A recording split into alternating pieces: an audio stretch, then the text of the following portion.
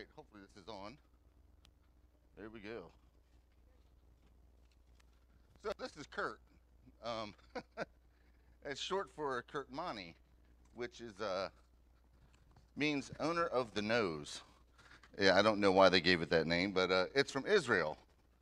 It's an Israeli red fig, and it's got at least 13 figs on it. This guy here almost got eaten the other day, but I wanted you to see a ripe one. But 13 figs on it.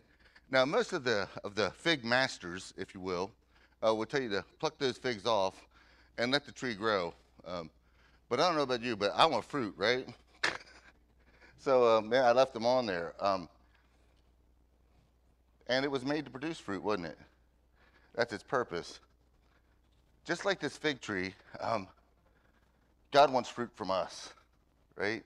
And he put us on this earth, he put us in this place to bear fruit. And we see this in scripture here, Luke 13. If you got your Bibles, open it up. If not, I'm going to have it up on the screen. So what's that look like, to bear fruit? What's God wanting? Why aren't we bearing it?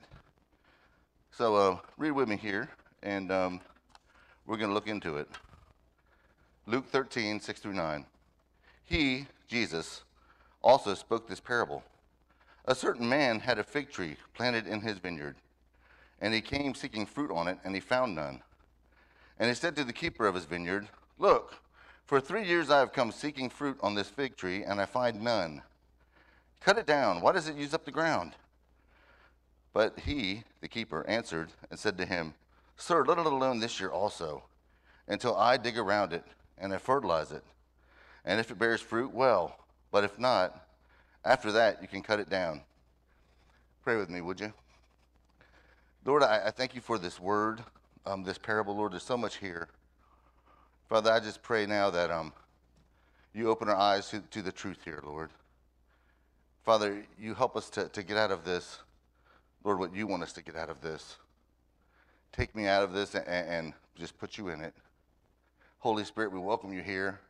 We invite you here. We need you here. So come and fill this place. Open our eyes, open our ears so that we hear what you have to say to the church. And as always, Lord, I pray right now not to give a good message, Lord, but a message that does some good. For Hillside, Lord, for your people, for your city, Lord. In Jesus' name we pray. Amen. All right, let's get to work. So as with any parable, each major player in it, right, has a role and represents something. And in this one in particular, we have the owner of the vineyard, and that's God, right? We have the keeper of the vineyard, that's Jesus. The church is the vineyard, and you are the fig tree. But what's interesting here is that someone would plant a fig tree in a vineyard. See, fig trees will grow anywhere. They literally will. They grow in the wild in Israel all over the place. They grow fast. It's not uncommon for one to grow 6 feet in a year.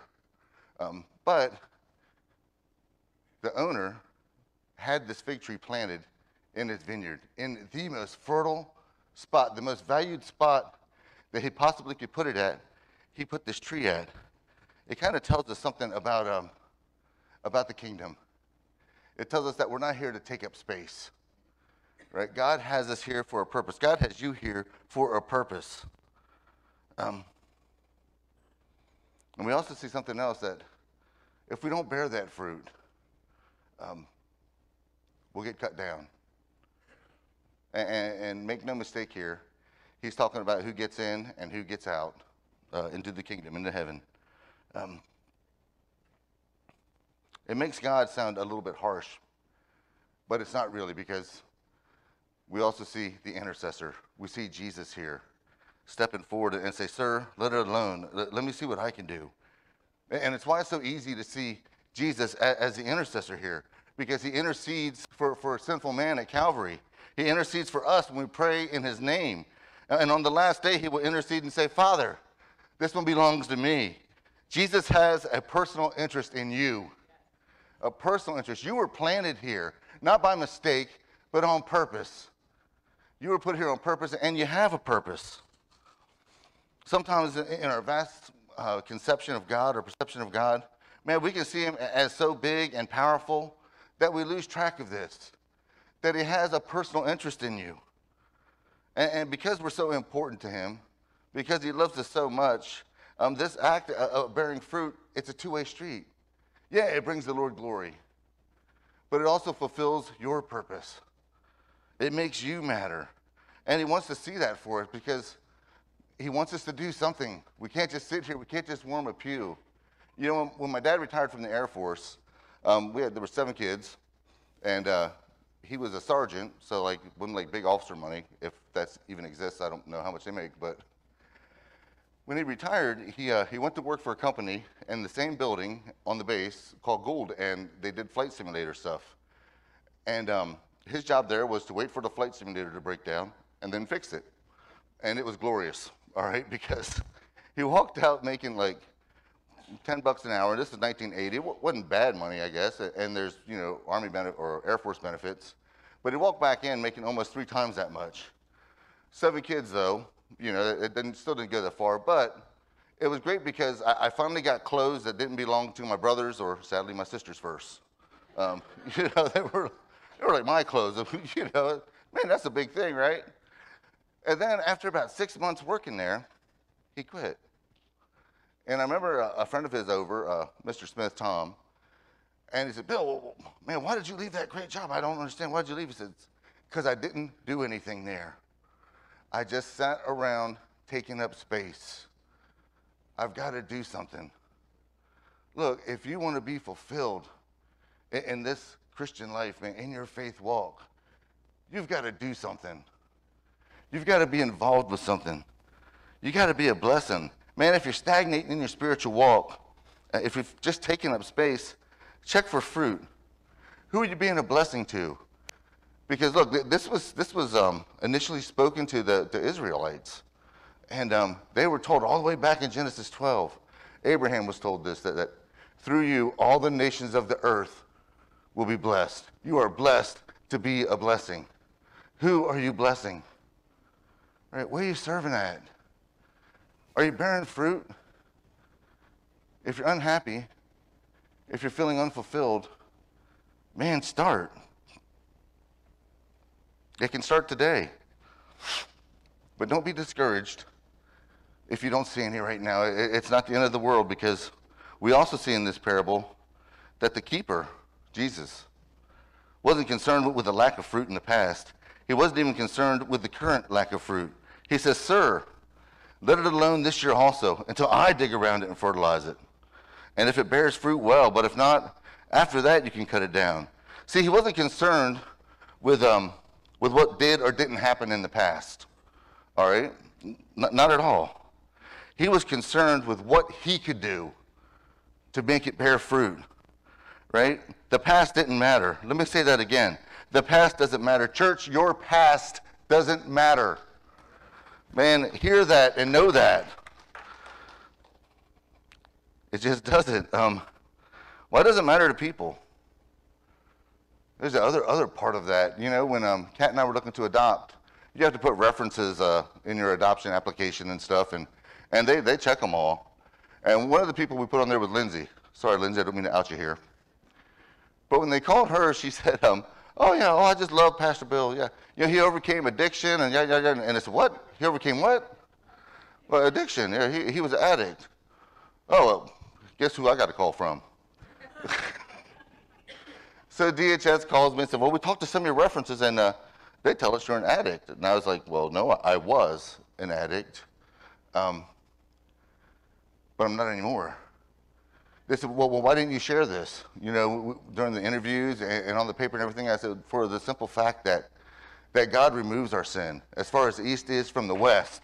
God takes our sin and puts it in the sea of the forgetfulness. It's on the bottom of the ocean. God does this. People don't. And he says, I see your point. Thank you. And we adopted a beautiful little girl that we love like our own.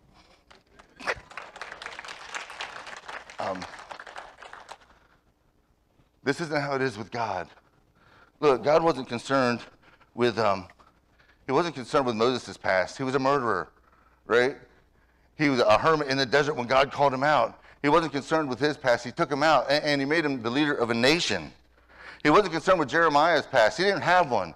He was a boy from a fallen nation, but he took him out and he made him a prophet. He wasn't concerned about Saul's past. No, he found Saul, he changed his name to Paul, and he used him to start a revolution. Look, God doesn't care about your past. He wants to invest in your future. That's what we see from this fig tree. Man, if you're in Christ, you are a new creation. You are brand new, and Paul backs this up by saying, behold, all things have become new. All things.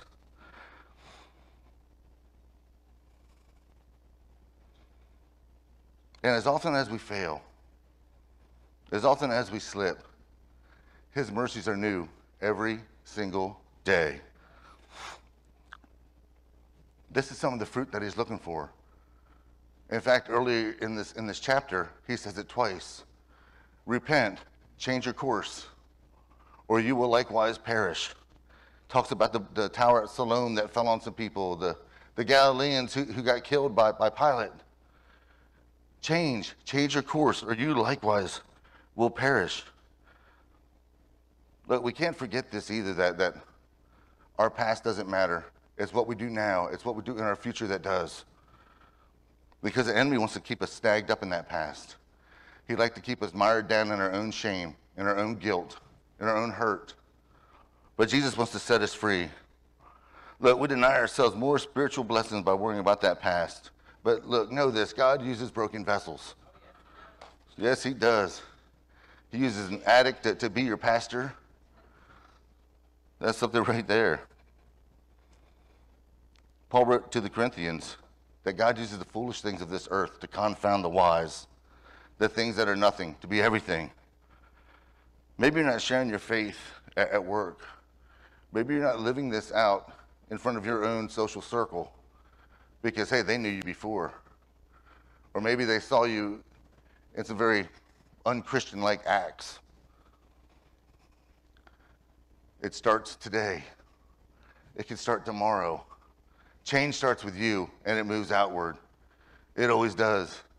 Look, I'd been saved for a couple months, I guess, and we were framing up the second floor of a garage, and it was kind of icy out, a little bit frost on everything, and I was pinning a wall together. My nail gun had slipped, and the nail bounced off the top of the board into my hand and out the side here. And I said, "Oh, you dirty dog!" And everybody stopped to look. Get back to work. But I went down, and a little bit of paper towels and duct tape, man, good as gold. Went back up there, and we finished out the day. And when we packed up and we got ready to leave and got in the truck, one of the guys that worked for me said, so this is real. I said, what do you mean? He said, this Christian thing is real. Well, of course it's real. What are you talking about? He said, because I've seen you shoot yourself with a nail gun before. Sadly, it wasn't a habit. I didn't get to celebrate recovery for it. I struggled with shooting myself with a nail gun. No, it wasn't anything like that. It just, when you get in a hurry, it happens sometimes. And the things that came out of your mouth would make sailors cry. But you said, you dirty dog, get back to work. It wasn't particularly kind, but it was a big change. It takes time to change, but it starts with you.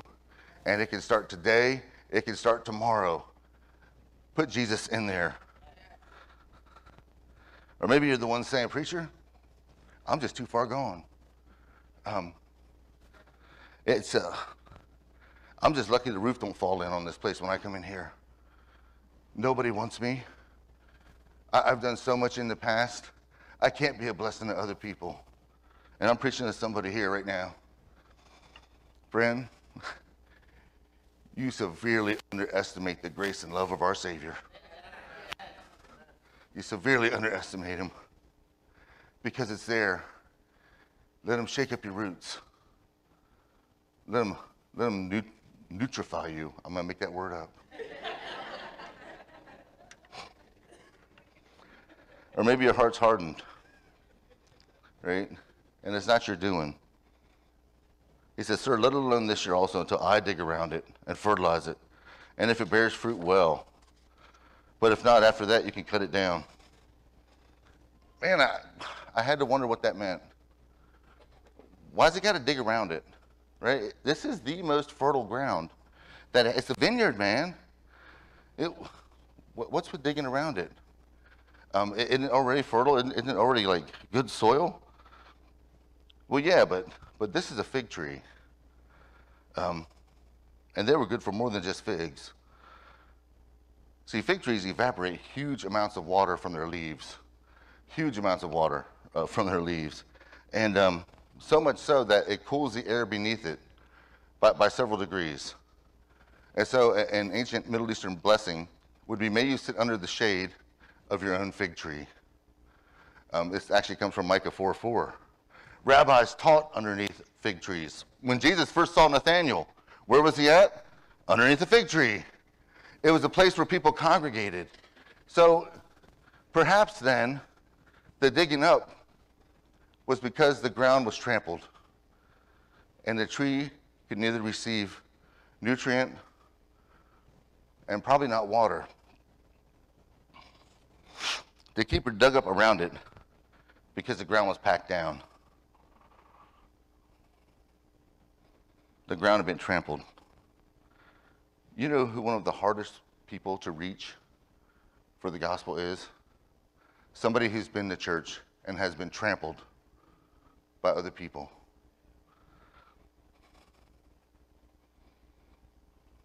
It was a problem in the early church. That's why Paul wrote to the Ephesians and the Colossians. He said, bear with one another and forgive one another.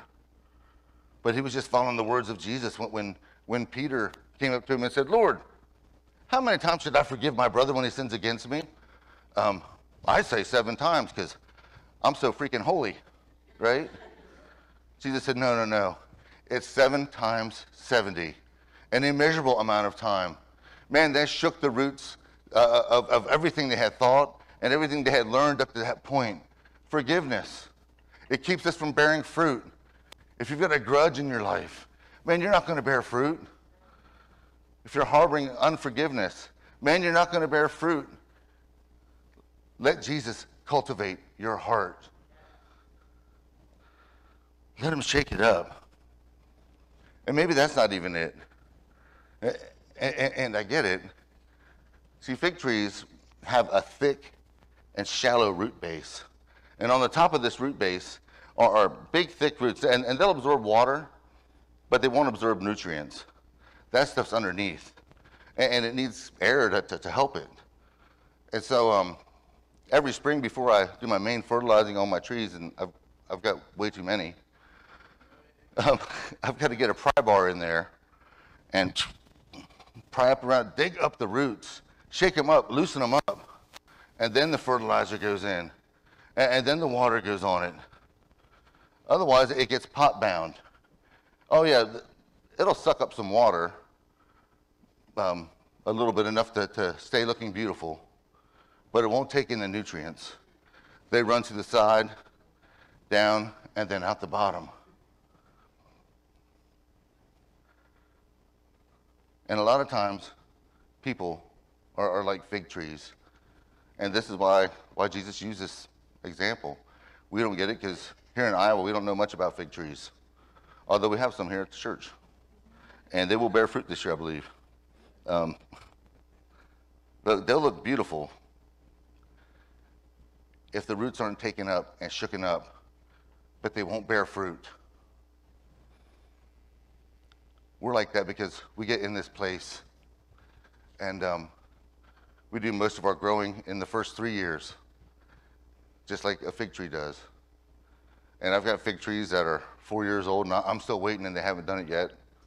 I keep them around because they're beautiful. God, not so much.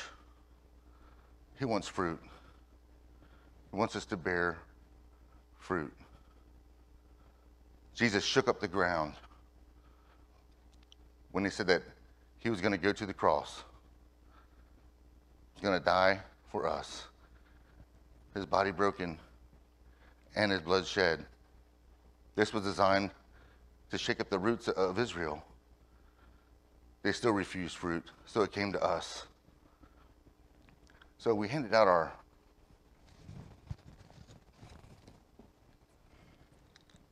our juice and our wafers. If you don't have one, throw your hand up and Jess will get you one.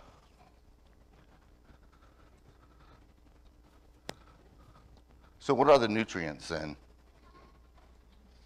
Well, in John 6:55, Jesus said this,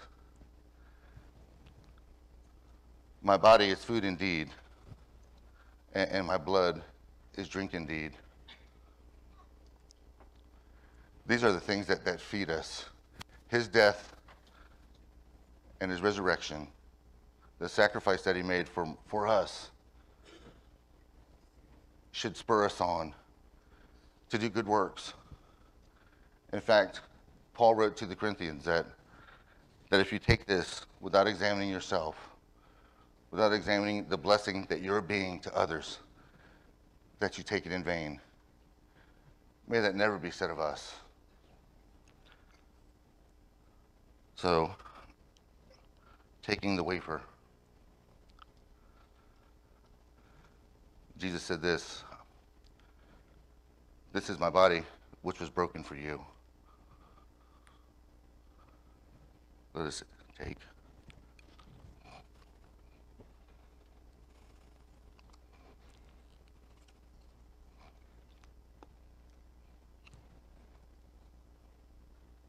And then the wine. He said, "This is my blood which was shed for you."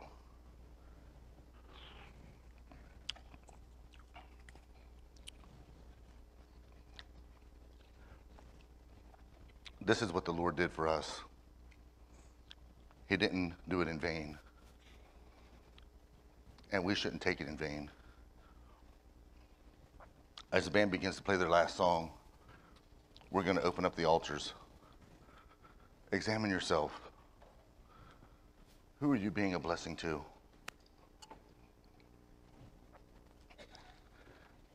If no one comes to mind, nothing comes to mind.